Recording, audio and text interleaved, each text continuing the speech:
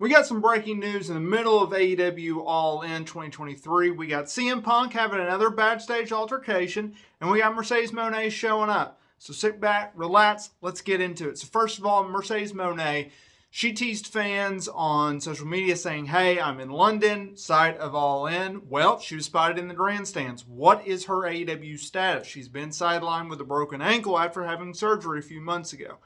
Fightful Select reports, well, she's open to working with AEW. They've both talked. However, she's not medically cleared yet, and they don't have a time, date, or an opponent for her in mind right now, or when she could be starting.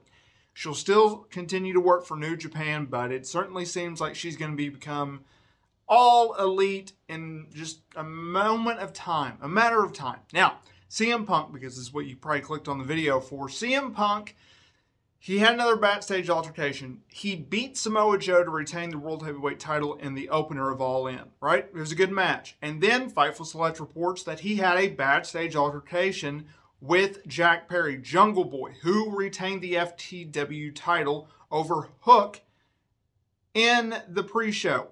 And there was a spot during the match where they kept doing spots on the windshield and top of the limo that was on the stage.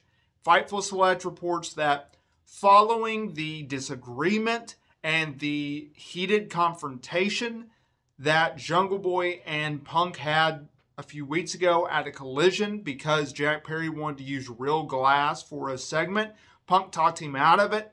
They had an altercation. Punk's like, do you want to take this outside? And Perry was upset with how things went. They had an altercation because during the match after the spot, Jack Perry said, real glass, cry me a river. Well, Punk is waiting in Gorilla, so as Jungle Boy comes back, they have words, and reportedly it got heated.